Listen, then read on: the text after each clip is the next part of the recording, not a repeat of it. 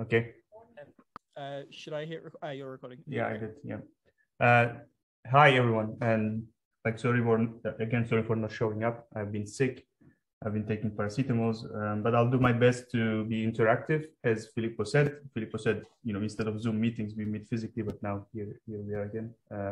So I am going to start. So the initial morning. So this morning is meant to be an introduction to SMC, and the best way to do it is doing via particle filters, because it is the most intuitive algorithm and it's the most well-known algorithm of the SMC family. So what I'm going to start with is, let's say it's SMC Masterclass, and I'm going to start with an introduction to particle filter, right? And this is going to basically be, I'm going to start explaining. If you receive the lecture notes, you can see from there that I'm going to start from state space models, right? Because these are the core class of models we will be interested in. And then I will go on deriving the particle filter basically as an importance sampler. I believe many of you know what importance sampling is. It's like simple enough algorithm. I'm going to take the perspective that particle filter is essentially an importance sampler, but on an extended space. So we'll derive the particle filter as a sole importance sampler on this, you know, extended space or for the state space models. And then I'm going to explain some of the variations of the algorithm and the hopefully more intuition behind the algorithm. And that must be the first morning. And then Alice will lead the practicals for this. Right? So the class of models we will be interested in are called state space models, right? So state space models are usually, you know, I'm sure many of you are familiar with the kind of hidden Markov model, right? This kind of hidden Markov model. These are also called state space models if the xt and yt are continuous. So we will be interested in this sort of conditional independence structure, right? So we have like a state process we call xt. Xt is called state or signal process, let's call it. And this is usually something you're interested in. So this would be, I don't know, an object, a location and velocities and positions of an object you want to track. This could be a physical process you want to estimate the state. So it's usually called the state of the system as well, right? Let's call it state process as well. So that's why this sort of problem is also called state estimation, because what people want to do is given observations, yt's, right? Yt's are called observations or observation process. Given observations, you may want to estimate xt. So one of the classical setups in this sort of models is that you typically assume that yt's are observed, so they are given, and xt's are unobserved, and you want to usually reconstruct xt's from yt's, right? This is one of the standard problems. And how this model is formalized or defined in a more precise way, we have basically three distributions. Right, we define a prior or x0. This is our initial state. We have a transition model, right? And here the transition model, I assume it's time independent, but it could be time dependent. So you could have a t index here, right? But for the simplicity, I'm not going to do that. And then you will have a likelihood, which is an observation model. Okay. So what kind of, I mean, many of you might be familiar, but just to give more intuition, what kind of scenario this could describe. So let's say xt is locations and velocities of an object. Let's say it's moving around, right? So xt could be a 4-dimensional vector that represents an object in 2D, right? And let's say just consider the scenario of your cell phone estimating your location in like the Google Maps scenario, where your location is like a dot on a map, right? But your observations, the actual observations, whatever the estimator receives, in this case would be your GPS signal or will be some other power signal that goes from your phone, right? So what happens in that scenario, for example, is that your observations are received in a receiver and they are converted via a complicated likelihood and maybe probably your model of your movement. They are converted into state estimates, which are like your location. In this case, right? So it's tracking is a very standard example.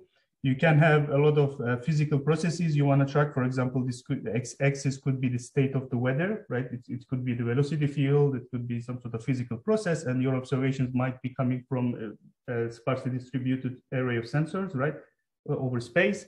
And what you would want to do in that scenario, for example, you will want to construct a physical process xt from your, yt that are observations coming from sensors.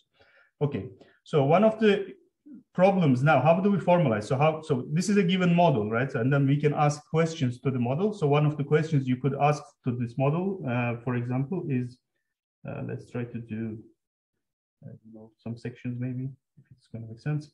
So, so one of the problems or one of the questions you can ask to this model is filtering, right? So what is filtering? So filtering problem or filtering, the filtering problem is basically estimating the distribution of the latest state, xt, given the whole sequence of observations you have received so far, and doing this in a recursive fashion, hopefully. So the distribution here would be probability of, or the probability distribution of xt given y1 to t, and this is what we call filtering distribution, right? So far I haven't mentioned any of sampling or any of the notions of importance sampling or SMC. This is just a probabilistic model we are given, and we would like to ask questions to the probabilistic model. And first question we will ask is, can we estimate filtering distributions? So this would be typically a sequence of distributions you would want to estimate, right? And these would be, so one of the goals also, I mean, you could do this in multiple ways. One of the goals also would be, if you do this, could we do this online? Online meaning, can I update? So given, let's say, can I update, given an estimate of the previous distribution, can I actually go from here to here and update my filter just the receiving the latest observation, right? Receive YT and update your filtering distribution. Okay, so let's look how we do that. So, and note that if you know how to do this, right? This is all you need, because if you know an update rule from t-1 to t, you are given the prior, right? So since you are given the prior, you will be basically, you will be able to do everything you want, right? You will start from prior, you keep updating your posterior distributions. So posterior here meaning the filtering distribution, right? Am I leaving out any important bit? I mean, just please feel free to ask any question if there's any convention or terminology I'm using that you don't know. All right. So one way to do this, let's do the filtering updates, right? So let's try to write down a way to do this.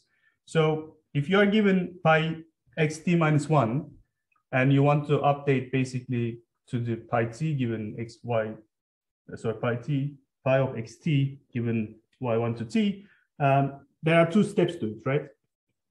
So there are multiple ways to do this, but one intuitive way is you first perform what's called prediction.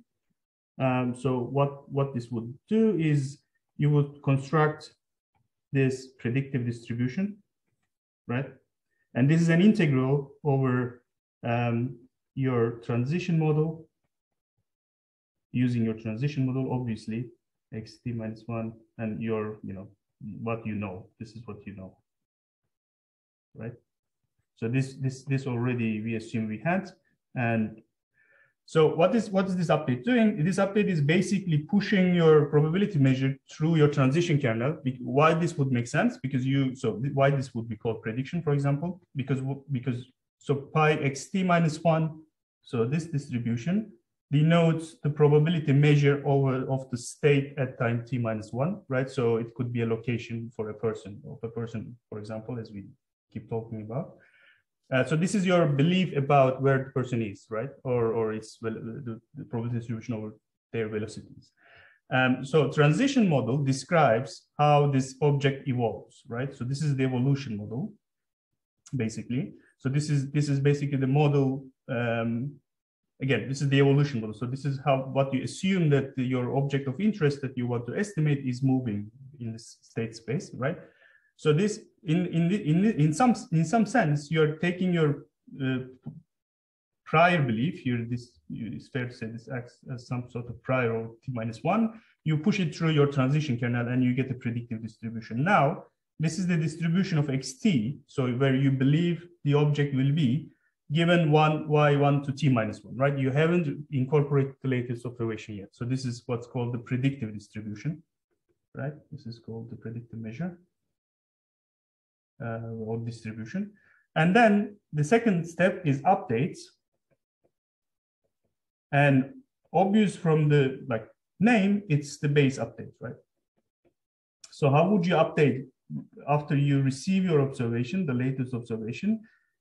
You basically use the predictive distribution as prior, right? This is your prior, and then you use the likelihoods. You just write down the base updates. And okay.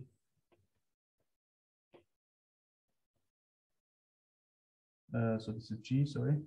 And this is probability of YT given Y1 to T-1.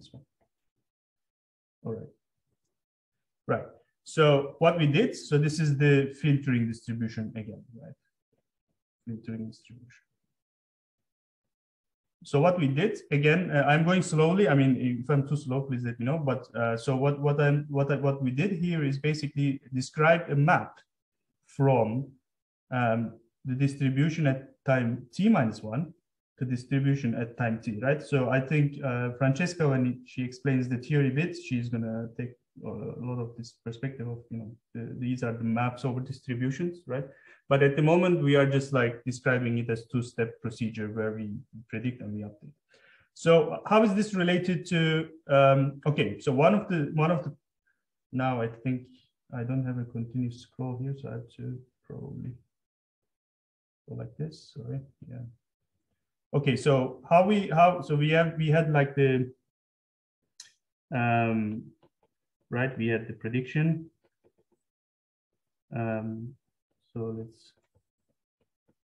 let me write again, this is the posterior probability distribution.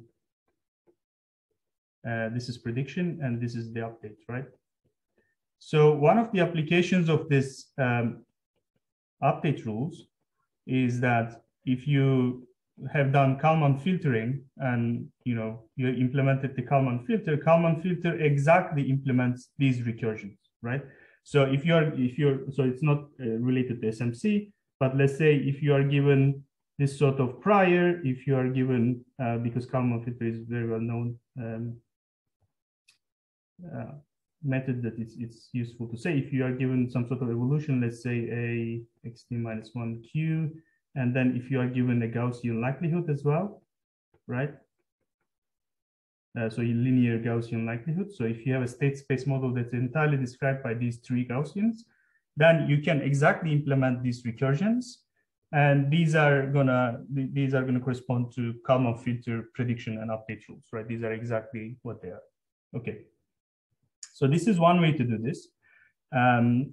So for SMC, this is basically the most intuitive way to update filtering distributions, right? SMC doesn't rely on this principle or particle filter because there's a different construction there. So the construction will be, okay, these are the updates of the latest distributions, right? But we can also take the perspective and write down all the updates in the path space. Meaning, if you are given, so let's say another way to update. So this is the first way to update, right? But then we can go and update on the path space, if it's a proper way to name it. We can also ask the question, okay, I just don't want to forget about my past. The whole sequence of distributions or the whole belief over the whole state, can we actually construct a way to do this, right? So this is a relevant question, but it's not the same question. So this is a relevant question is I have a distribution over the paths up to t-1 given y 1 to t minus 1. And I want to build a procedure so that I can update my belief over the whole path. I can extend it to the latest point, right? So this is sort of, again, asking a similar question, but this updates the whole path of the distribution over the whole path. So how would you do this? So this is also sort of easy to do. So let's denote the unnormalized distribution. So I mean, this is like a posterior distribution of x0 to t, well, or a conditional distribution of x0 to t given y1 to t, right? So let's denote this as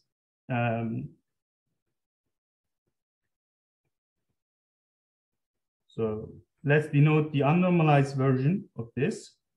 So I'm just writing the joint distribution. The gamma here denotes the joint distribution, and I have the normalizing constant. So what did I do here? I used the base rule, right? This is just writing the joint over the marginal distribution. This is going to give you the conditional distribution, right?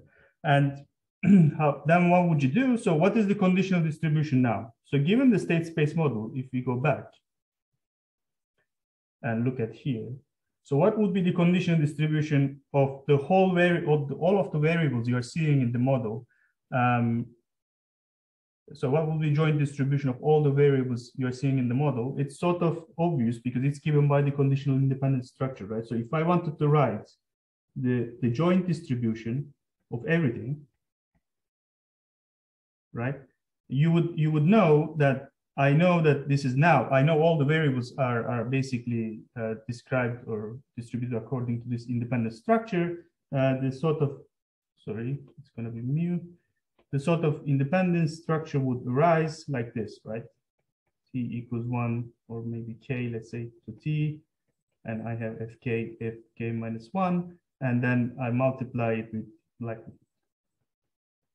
right? So basically you decompose the whole joint distribution according to your independent structure. And this would be the joint distribution, right? So we can use this here. Okay, what we can do is change the colors. What we can do is we can basically write down this in terms of as a recursion. So what you could do basically, you can write this up to t minus 1. And the last bit would be one step of the transition canal and one step of the likelihood. Right? Why this is true? Because this is exactly true from this. You can just write down this is sort of a recursion over like from t minus 1 to t. And then I can get this bit. So this, I sorted out this bit, right? This bit, sorry. And then I can write down this normalizing constant as basically, let me write it directly and I can.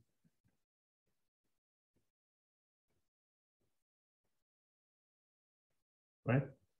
So this is also trivially true because all observations, once x's are marginalized out, all observations are dependent. So it's any distribution that has this sort of joint distribution over 1 to t, you can decompose it in this way, right? You condition on the first t minus 1 variables.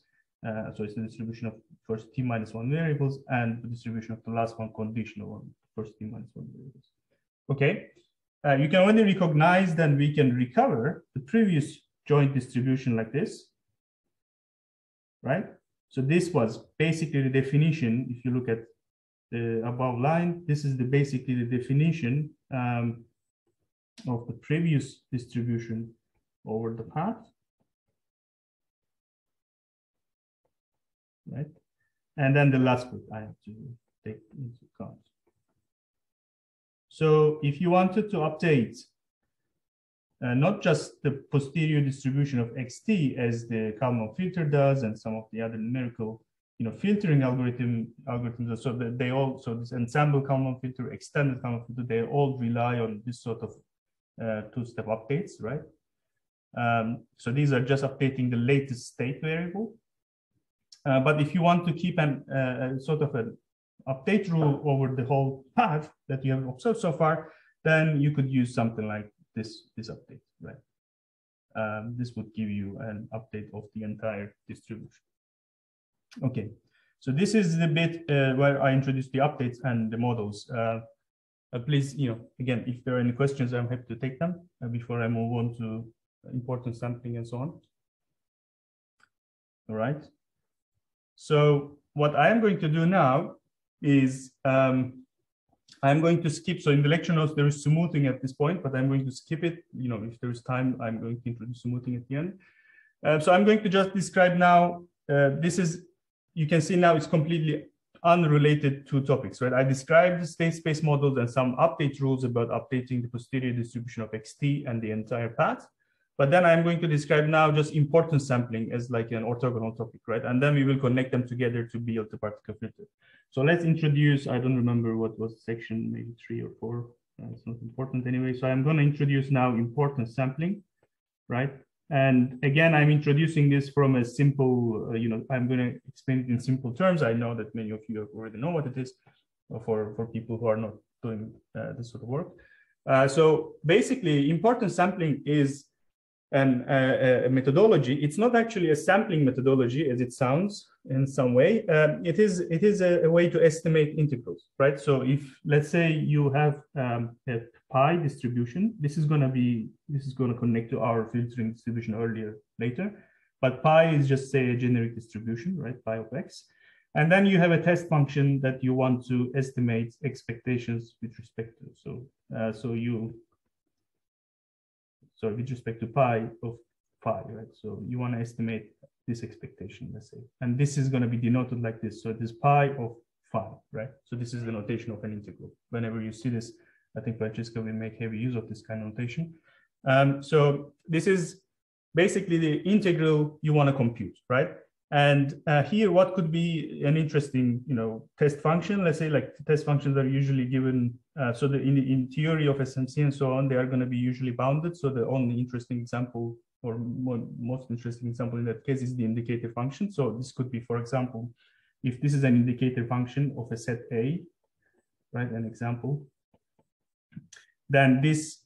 So let's use some colors to not keep things general.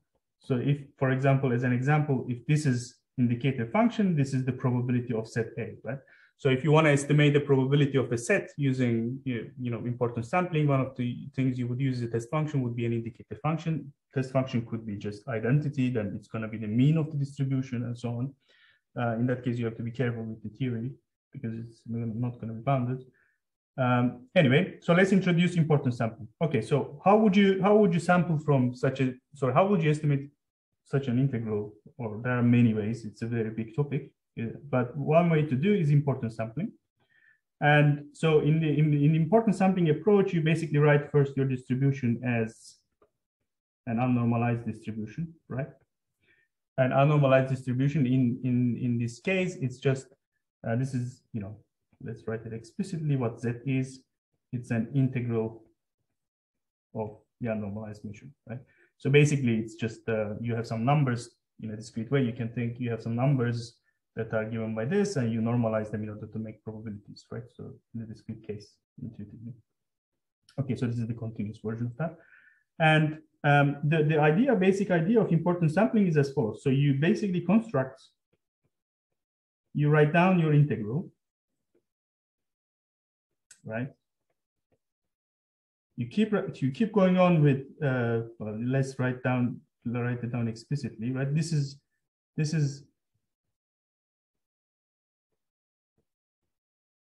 okay. So this is just the same thing. I just use this relationship, right? So and then I basically, the trick is just multiply and divide trick, right? It's one of the oldest maybe ideas. You multiply with Q and divide with Q, any Q, right? Q is a probability distribution. You can do the same to the normalizing, so the normalizing constant, because you basically don't know what it is as well.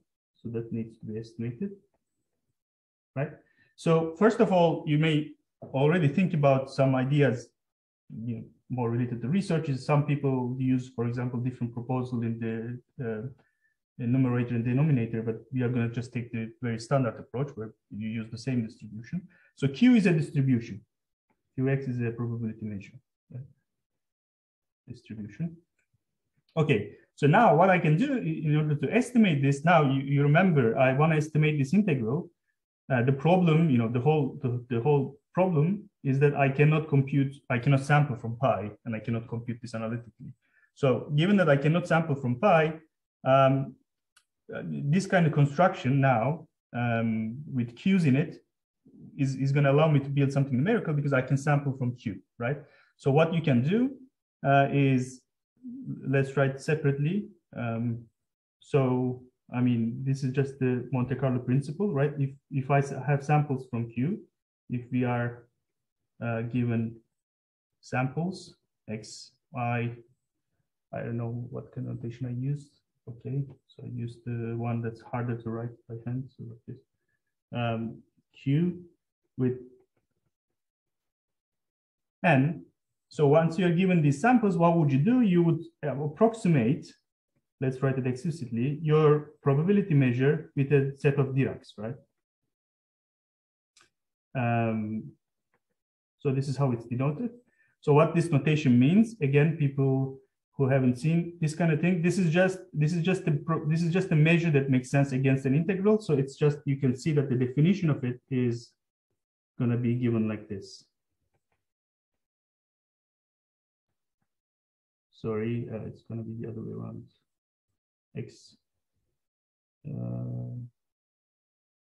Sorry. So this is going to be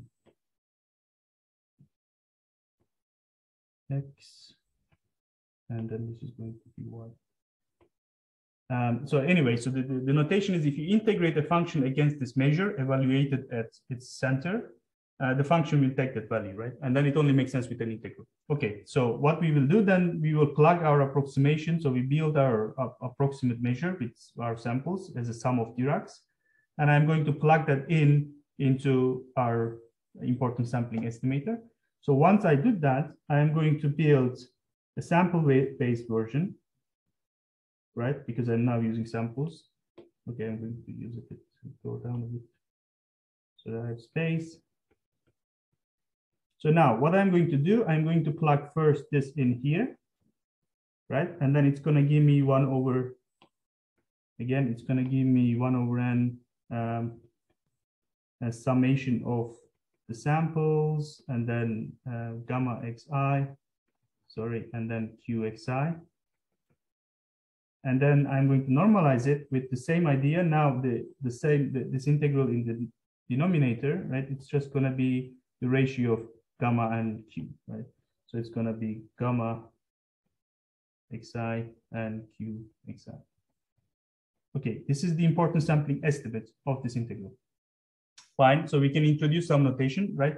We can use now a generic, we can define a generic weight function, as it's called, an unnormalized weight function this is. So if I define like this, and then I define further, you know, this is evaluated at I, is denoted like this, right? Just to avoid writing things again and again. You can see that this is basically taking the shape of, so what these are canceling, this cancels. So this basically takes the shape of xi given the weights. And you can see the normalizing constant is just the sum of the weights, right? So one of the things SMC or importance sampler or the SMC in the future will give you is that the sum of the weights will always be the normalizing constant, right? And you can further simplify this and write it as a weighted sum of your evaluation of the test function, where this weights, the small w, are basically the normalized w, right? So also you would see in the literature a lot the notion of unnormalized weight, normalized weights, and so on, right? So these are the normalized weights, these small ones, and then these are the unnormalized weights. Okay, so so what did we do? So this is our estimate, right? So the whole thing, the sum over normalized weights and the evaluation of the test function is an estimation, is an approximation to the general thing, right? So one of the things, for example, again, to connect what Francesca will do is people are interested in this sort of error bounds. For example, like you can have a pi of, so this is your original integral you wanted to estimate, and this is the sample-based version. And for example, for the classical importance sampling, we know that this sort of error bound holds, right? Again, I'm not going to go into this because this Francesca is going to explain a lot of this stuff. But So this is sort of appealing because you have you would have the same rate if you were able to sample IID from this pi. Now you're not sampling from pi, but you're getting a scheme that has the same error guarantee, right? And then this sort of error guarantees will extend to SMC as well. Okay, so this is the attractor. Okay, now how do we connect everything? I'll maybe continue 10 more minutes and give a break, or is it? I guess it's okay. All right. So we built our important sampler and we built our state space models. So how would we then go on and what is the relationship to a particle filter and dynamical systems and so on? So let's slowly introduce that. So what I'm going to do now is importance sampling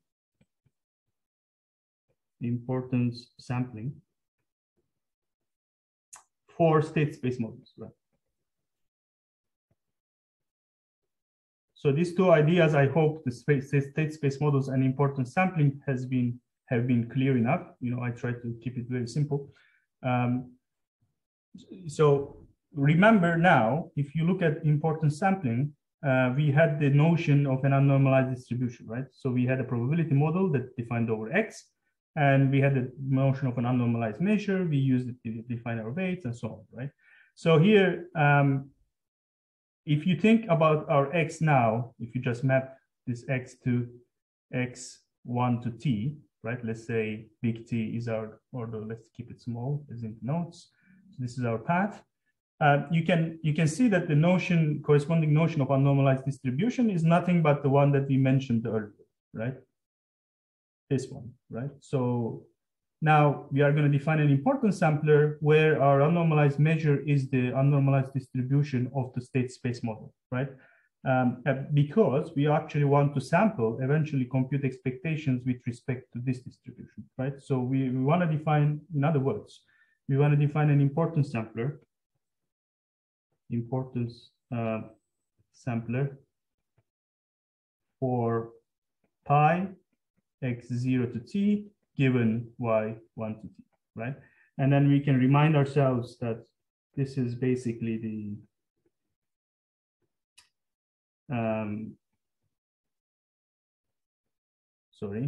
this is the unnormalized version. And this is the normalized version. Okay. So how would you do this? So I'm going to just basically introduce. So, okay, if you remember what we did before, I can try to write down in the same way, although this is not written in the notes. So if I can maybe make a mistake, it is possible. So if you write this down, then this is an integral. Sorry, so if we write the same, so if we assume that we have a test function that is on the path, this is slightly unconventional way to introduce it, but just to introduce the weights, the notion of the weights. This would be basically the same idea as we had. We would have an unnormalized distribution. Now I am going to introduce the proposal. Now the proposal, so okay, I haven't used the word I believe before. Okay, so let's go back. And so Q here, again, call the proposal, right? So that's a big thing I forgot. Okay, so the Q here, this Q you sample from and you use the samples and you compute the weights with respect to is called the proposal, right? That's a very important notion, I guess. Like that's one of the most used words. So in this case, you can think of this Q as you're proposing samples from Q. Q is obviously not the actual target, and you do something to those samples in the Metropolis Hastings and whatever case this would be accept reject. In this case, you reweight them, right? So you compute weights of them. So that you draw samples from the proposal, and then you compute some associated weights to them, so that the estimate rebuilt satisfies some nice properties like these ones. Okay, so in this case, I'm going to introduce the same kind of notion, divide and multiply with q, right? qx0t, qx0t, and dx0t, right? And then I'm going to divide by, again, the same, I'm not going to write this actually. Okay, so it's anyway, let's write in the interest of completeness. Divide by q0t times q0t, dx0t. Okay, so where are the weights here, right? We can see the weight expression, the function. So the function previously was gamma, which is unnormalized measure, over q, which is proposal, right? So we have an equivalent notion of weights here on the entire space, which is this function, right? Okay, so one of the key notions here, or one of the key ideas we are going to use, is this structure of this weight function. So we have to look into this weight function in detail, right? This will be an important bit. So what I'm going to do is I'm going to denote this weight function as with this 0 to t notation, right? And this basically shows it is about whether these weights are defined for the entire path or not, right? So this is the weight for the entire path, and it would be given by something like this. Right? All right. Okay. And then, so given that, for example, let's very simply again, I'm not going to derive the importance sampler again, but let's say you have a sample. So how would you do an importance sampling for state space models, like a crude one, right? The crude one would be you sample from 0 to t, q0 to t, right? Like just like as in the previous case in the importance sampling, you sample from proposal and samples. And you would compute your weights. So let's make the structure emerge a bit so that later we can. So this is IS for system, and you would sample. So this is the first step, and you would then use the compute weights, or let's say just weights. So these are computing the weights. So what are the weights here? The weights here would be, first of all, the step would be you compute the normalized weight. Let's denote it again with small t. That would be the evaluation of this weight function and the sum of it, right? So why did we do this?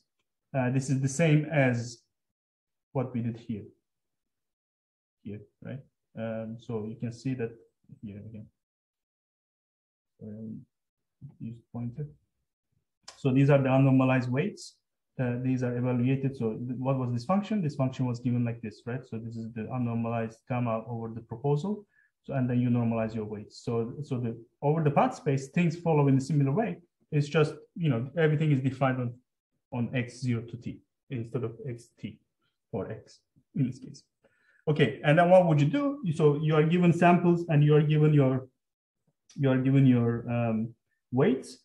The posterior probability measure, the approximation of it. Let's denote it.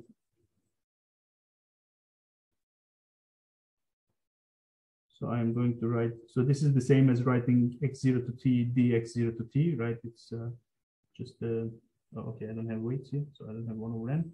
The approximation of your posterior probability measure would be given by.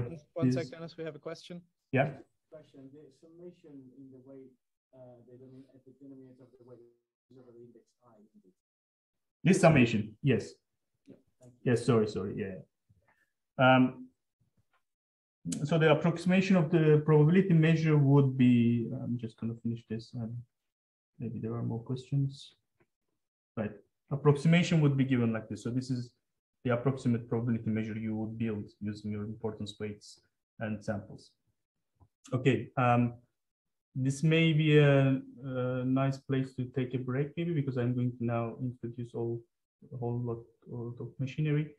But if there are any questions, I'm happy to take them, or we can take a 10 minutes break and maybe do a longer session so I finish all of the stuff I need to do. Cool. Just gonna scan the room for questions. Please do go for it. Everyone seems pretty happy, Dennis. So maybe we'll break at 10. I'll leave the call on, and then yes, that's fine. at 10. That's fine. That's fine. Thank you. Thanks.